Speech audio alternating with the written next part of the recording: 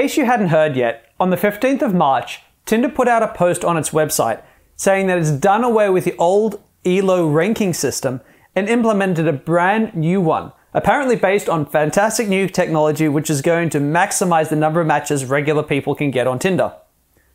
So what does this mean for you? Is this new system really better? And most importantly, is there anything you now need to do differently to maximize the results you get? Keep watching to find out.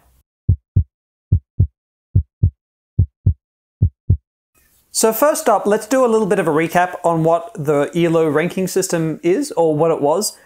Look, ELO is a ranking system that was originally devised for gaming tournaments, things like chess and tennis.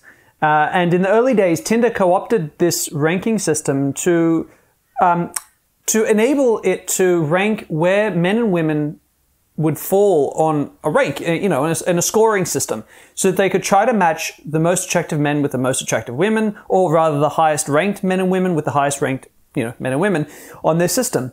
And now no one could ever say for sure what factors that the Tinder ELO ranking system would use. But from, not just my own testing, a lot of people have tested this. We've worked out, of course, and it shouldn't be a surprise, that obviously the attractiveness of your photos play a huge role, how often you're online, how many women you get matched with.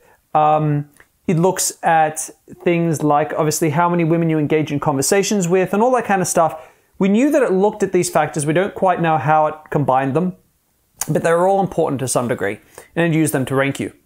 Unfortunately, this system hasn't turned out to work too well, and you may have noticed. I mean, there's been a huge amount of backlash, not just from myself, but from guys everywhere, sort of noting that with the way the system currently works on Tinder, that it's only the top 10, 20% of guys who get many matches, and the lower 80% kind of have to deal with a couple of matches, if any at all, on Tinder. So Tinder has had to do something to try to remedy this. So this new system, or this new post, what does it suggest this new system does? Well, unfortunately, it's horrifically vague. It's kind of like, hey, we've done away with the old system that was horrible, and now we've implemented a new system which you've got no idea how it works. Well, look, they gave us two hints about changes they've made, and I think these could be potentially positive changes.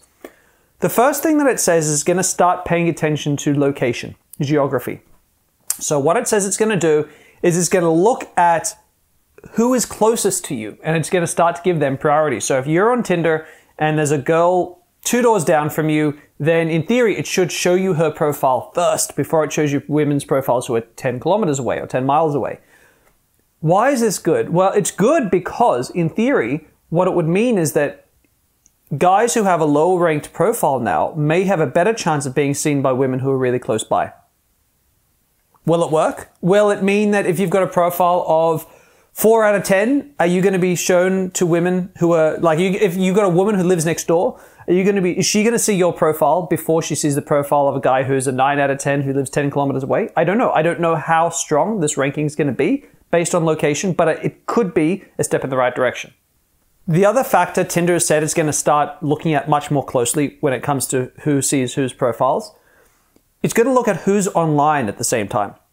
So what this means is that if you're online at 4 a.m. in the morning on Tinder and there's another woman online on Tinder at 4 a.m., she's going to be shown your profile before other guys' profiles who haven't been online in like 6-7 hours, in theory.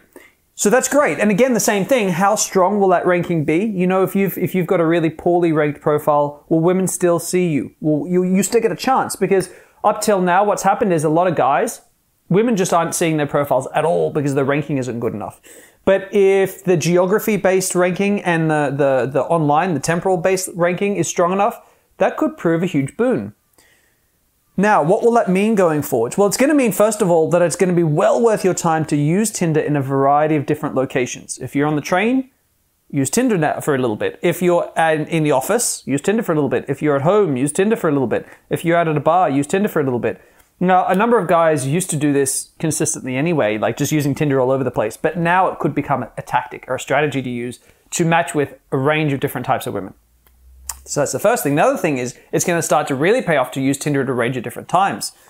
So with the old system, it used to be very good advice to hop onto Tinder when most women were going to be online, because you wanted to match with women when they're online so you get in a conversation with them then and there.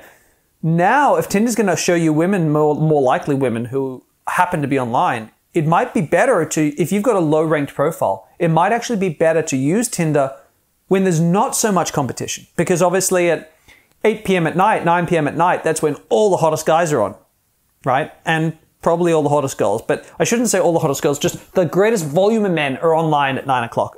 This is the greatest volume of women. But that means the greatest volume of competition. So maybe hopping on Tinder at lunchtime or at 10 a.m. in the morning could prove really powerful for guys with low rankings, because all of a sudden they're going to have a better chance of getting seen by women because there's not as much competition. So that could be really cool. Could be. I mean, we're going to have to see how this plays out. And, you know, message for all the guys watching, Tinder is going to end up rolling this out in stages, in regions. So there's no guarantee that we in Australia, like I'm in Australia, in Sydney right now, no guarantee we have the new ranking system here. I'm going to try to play with it, see what I can learn, but I think it's going to be slow going. Do I think there's going to be any other ramifications? Like, are there any other changes that you should make to the way you build out and use Tinder? And the short answer, no, I doubt it. Because after all, it's not like Tinder is going to start penalizing guys for having really great profiles, right? It's not like Tinder's going to start saying, oh, like lots of women find you attractive. Well, you're going to be punished for that. It's not going to happen. So yes, having a really fantastic Tinder profile photo is still going to be likely the #1 most important thing you can do to get matches on Tinder. Now, I know a lot of guys struggle with their Tinder photos, and I've got an entire 21-point cheat guide that I've created for guys. You can go ahead and download it now. I'll put the link up here, put the link down in the comments below as well, but go ahead and download that. That's still going to be one of the most important factors. It's not going to be the only factor, however, so obviously Tinder is still going to want to reward guys who behave on Tinder in the way that women are going to appreciate. So, for example, responding to women you've matched with is still going to be ranked. You know, being online regularly is still going to be ranked, because Tinder isn't going to want to show profiles to women of guys who are rarely online. So these kind of things are still going to be important. Everything that was important is still important, but now there could be some new extra strategies, and guys with lower ranked profiles are going to stand a better chance. Only time's going to tell. So guys, have you heard anything about the new Tinder ranking system that you think I should know about? I'd love to hear about it. Have you done any tests? Have you had any experiences that seem like something is really changing? Let me know, because I will test. If you've had any experiences, I'm going to test it as well and see if I can replicate your results. Let me know in the comments below, guys. If you liked this video, if you want to see more of my videos, don't forget to subscribe to my channel. I'm Damien Dieke, guys. Have a fantastic day.